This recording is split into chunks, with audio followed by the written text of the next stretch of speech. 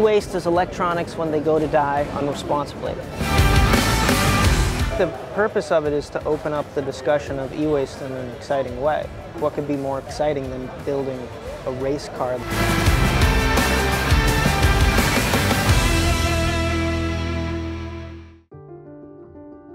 We are all using more and more electronics, yet only very little is recycled. And of course these electronics contain very precious materials and metals that need to be recycled, so we can then make more electric cars and have a virtuous cycle. So it's pretty incredible to see a full-size Gen 3 electric Formula E car made entirely of recycled electronics.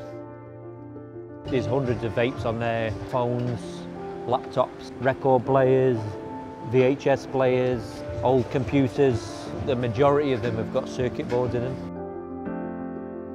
We are trying to get to a circular economy. You just want people to be aware that they can repair items before replacing them or exchanging them or selling them or finding the proper ways of recycling it so that the precious minerals that are inside of all of this technology circuitry actually gets reused, so we're not just generating more and more every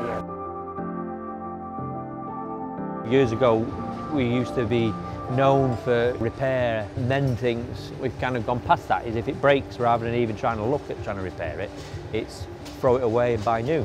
So hopefully it gives people that initiative to take these things apart and then, you know, decide whether to then go and recycle them in the best manner or make something from them.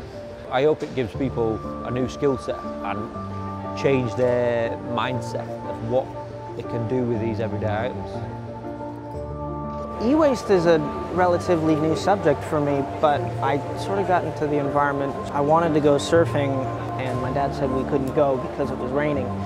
And the reason behind it is because all of the waste washes from the land into the sea. And as this kid, it was like this big eye-opener for me, because in school you're taught, like, you know, you put stuff in the recycling bin, but they don't really expand on the personal implications that happen in your surrounding environment. And I was like, oh my goodness, all this pollution that's miles away on land, it's actually washing into the ocean.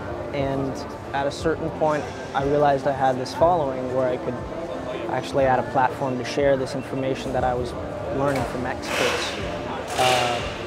And so I've just been passing it on ever since.